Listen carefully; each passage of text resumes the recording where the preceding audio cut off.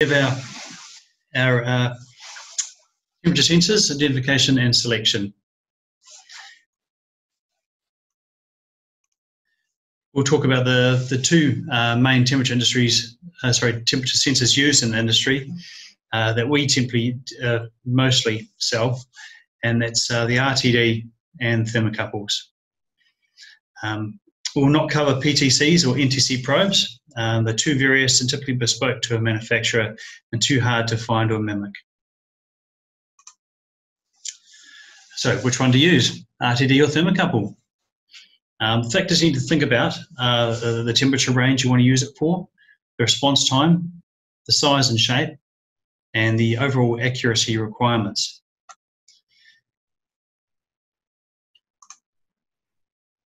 Looking at the RTD first, they're available in sizes down to 0.9 to 1.5 millimeters diameter, with a 15 millimeter length for miniature ceramics, and for a standard ceramic is about 3 by 15 millimeters. Flat film chips, which are the most common, are about a 2 by 2.3 millimeter size. As you can see, it's basically a platinum element wound around an insulated ceramic base, and it reacts by the change of resistance when exposed to temperature, and it's linear in its behaviour.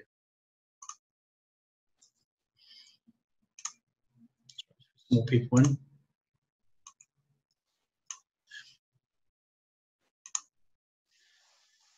So the main types of RTD are the PT100 or the PT1000.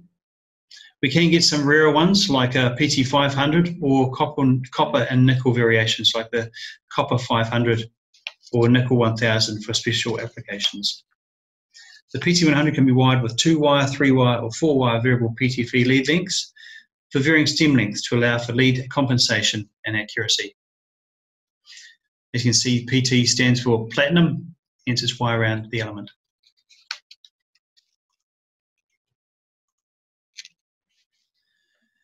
You will see some of the advantages for RTDs.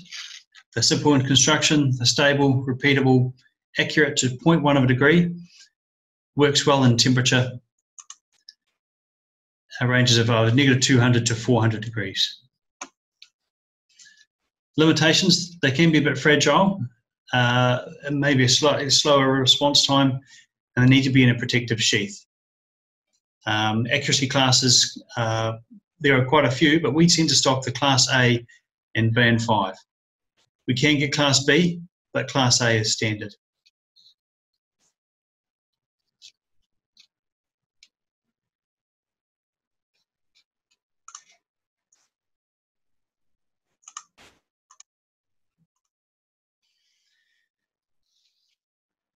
As you can see, the different accuracies, the different types of sensors in this table.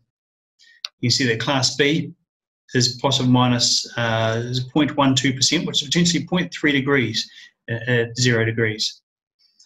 Class A's are plus or minus 0.06%, which works out to about 0.15 degrees at 0 degrees.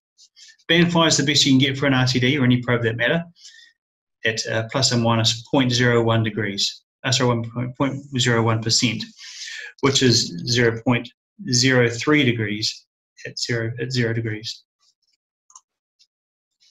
Now we'll move on to thermocouples. Depending on the metals used, changes the temperature behaviours, temperature ranges, and accuracy, and we'll elaborate on those later. But as you can see, it's basically two different particular metals when junctioned together, exposed to heat, generate a millivolt reading that is linear in behaviour in relation to the heat it is exposed to. You can see here we have many sheath options available, and here are the common configurations. Obviously sealed sheath, sealed and isolated from the sheath, sealed and grounded to the sheath, and we have an exposed fast response tip or exposed bead tip.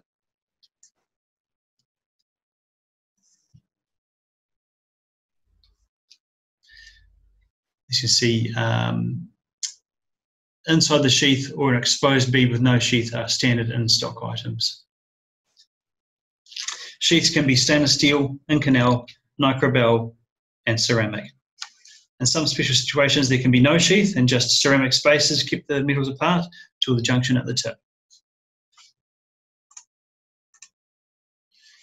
Here we have some of the advantages of a thermocouple. They can do higher temperature ranges, they can be cheaper, they're more durable, and they have a fast response time. Limitations are they're not quite as accurate, and there's less stability in the reading because it can jump around a bit, and it requires different types for different temperature ranges.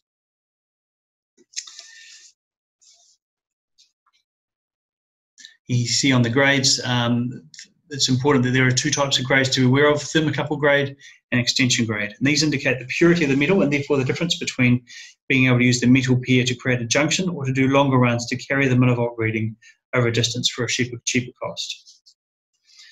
Thermocouples are differentiated by letters representing the type of metals used and the temperature ranges they handle, and accurately in a linear fashion. With our probes, we commonly do K-type, J-type, T-type, and occasions for special industries E, R, and N-type. Very rare ones, as you can see, are the C, D, U, G, L, M, V, and P. Here we have the colour codings. You can see it's important to colour code thermocouples to be able to tell them apart. From country to country, there may be variations. They can have their own colour codes that may conflict with typical standards, but this table is an indicator of the common conventions. You can see type K can do up to 1372 degrees, but typically it's used up to 1200 degrees and is limited by the Nicrobel metal it could potentially be sheathed in. A J-type can do quite high, but typically is not used over 400 degrees due to this fiberglass sheathing that may limit its range. T-type is typically used up to 200 degrees and comes in a Teflon coating that we stock. R-type is the highest temperature probe we can stock, and it's rated to 1600 degrees and is usually housed in a ceramic sheath in common applications. It is made with a very expensive, rare and sensitive metal and is not recommended to touch it with bare hands as it can affect its purity and contaminate it, affecting accuracy and longevity.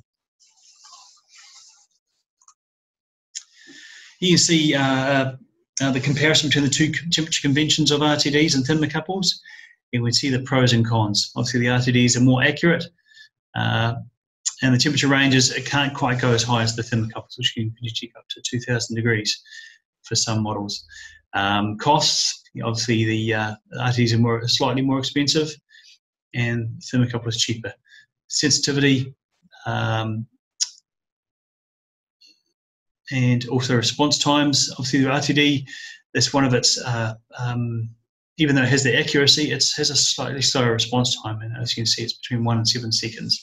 And thermocouples are virtually instantaneous, being less than a second. RTDs are robust. I think thermocouples are probably even more.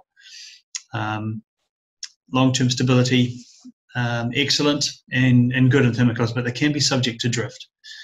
And as you can see, the outputs are different with RTDs. It's to do with the resistance, and with the thermocouples it's to do with the millivolt generated between the two dissimilar metals coming together. And RTDs are less susceptible to electrical noise, and thermocouples are more.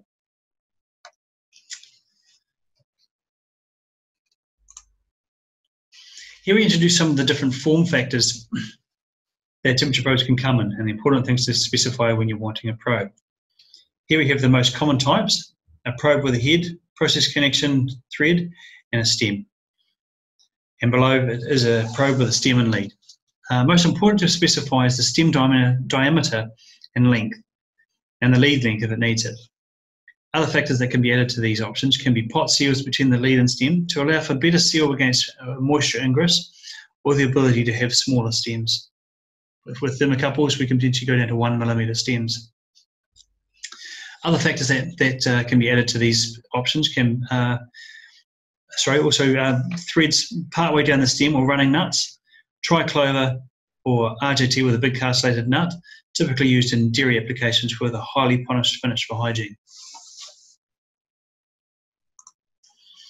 Other things to consider with temperature probe selection, obviously fast response tips. Standard means it's simplex, is just has a single sensor in the end, in the tip, and duplex, where you can have a double sensor in the tip.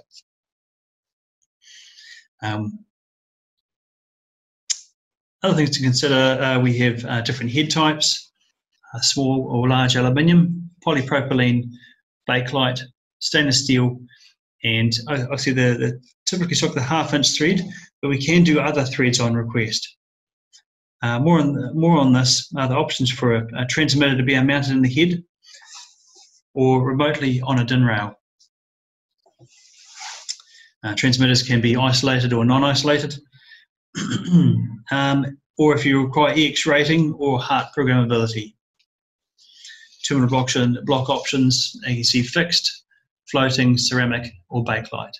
Obviously ceramic for the hotter temperatures. And obviously if the probe has a lead, then you may need a plug. And we stock most common thermocouple plugs. You can get plugs for RTDs as well if requested.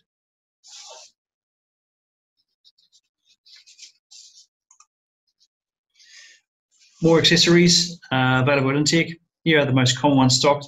The P1 pocket, as you can see in the image here, has a 1/2 inch BSP taper external thread and a 1/4 inch taper internal. The P2 pocket has a 1/2 inch BSP taper external thread and a 1/2 inch taper internal. Now these come in variable lengths, starting at 70mm length and go up in 50mm increments. Flanges are available, and they can suit your stem diameter and glands as well. As you can see, we have the S1 gland with a 1/4 BSP taper suited to a 6.4mm diameter stem, which is a 1/4 inch, and the S2 gland with a 1/2 inch BSP taper thread, and it also suits a 6.4 or 1/4 inch stem. If you need a bespoke solution, we can also accommodate that if you can specify the dimensions you need to work with. Here are a few of the form factors that are common and stocked at Intech. You can see the MTC, handheld HHTs, UTKs or UTJs typically used in the plastics industry, ROSIL, which is a common probe with silicon lead. We have wall-mounted aluminium RTDs. We have our most common RHP and MTHP probes with process connections, and typically just RH or MTH if it had no thread. And we have our sanitary probes, which can have a running nuts, triclovers, and RJT with castellated nuts. We can also make any bespoke original probes to suit your application. Just chat to us and we can draw it up and give you a quote. On the website, you can download a copy of our current probe catalogue or a copy of our latest 2020 catalogue with prices on the stock models. A new probe catalogue will be available this year to reflect the new website and the new probe code, so watch out for it in the coming months.